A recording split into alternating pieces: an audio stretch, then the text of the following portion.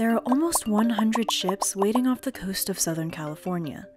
This backlog has been record-breaking. And there are so many containers on the ships in Long Beach that if laid end to end, their contents could cover the distance from LA to Chicago. And that's not counting the containers that have already been unloaded and are waiting to leave the ports. The holdup is delaying the delivery of tons of goods, like medical supplies, clothing, and furniture. So how can we fix the backlog? And what will happen to the 500,000 containers still stuck at sea in Southern California?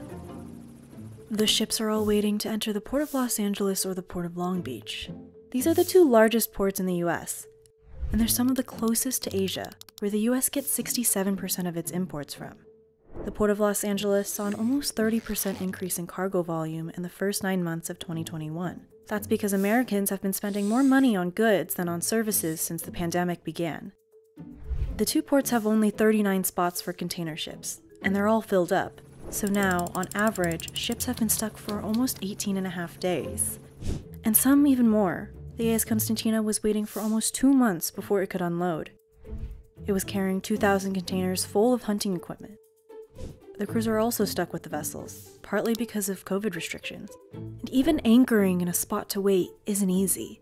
Ships waiting to dock have to be 2 miles apart and 2 miles from shallow water. Anchored ships can be a little closer, but still have to keep their distance. And even when they finally dock, unloading can take days. The Port of Los Angeles has 82 cranes, and each can unload 1 container per minute. 2/3 of these ships are much smaller vessels, averaging 5,000 TEUs or less.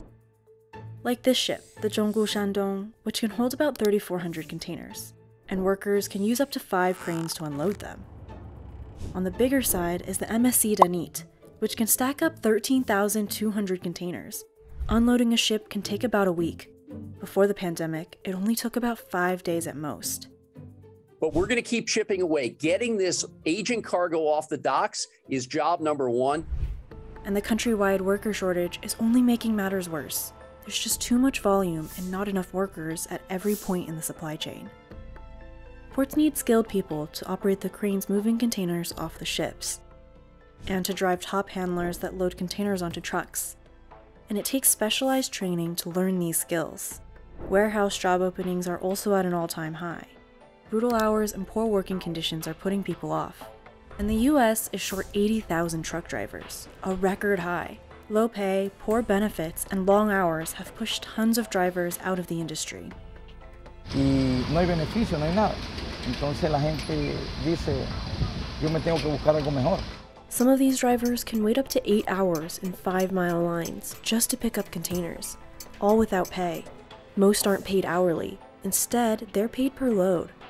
Each truck has to go through at least 3 lines at the port, 1 to get in, 1 to pick up, and 1 just to leave. The folks who are on the ground are doing all they can essentially to work around a system that's basically in complete constipation. And even when they finally pick up the cargo, there's often no place to put it, because warehouses are full too.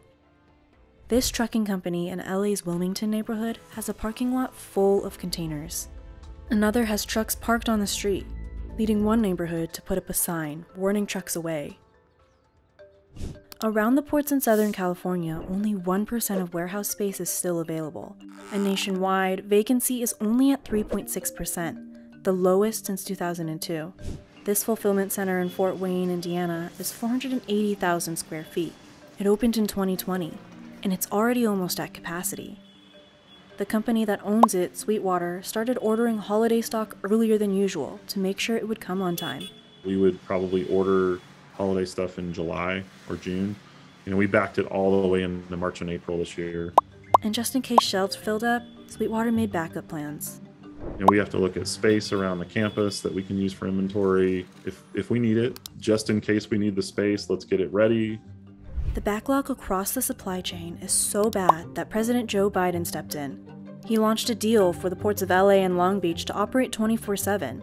This is the first key step toward moving our entire freight, transportation, and logistical supply chain nationwide to a 24/7 system.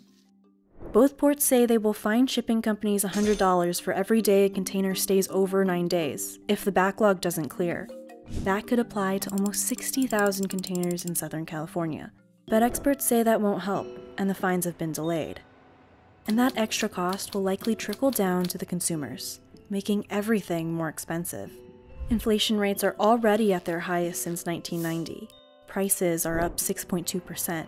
The supply chain problems have a human cost too. People are working harder and longer to get things on the shelves. But there's no real end in sight. Experts say that we could see this crisis stretch into 2023. Short of a complete stop in imports, these ships will just keep on coming.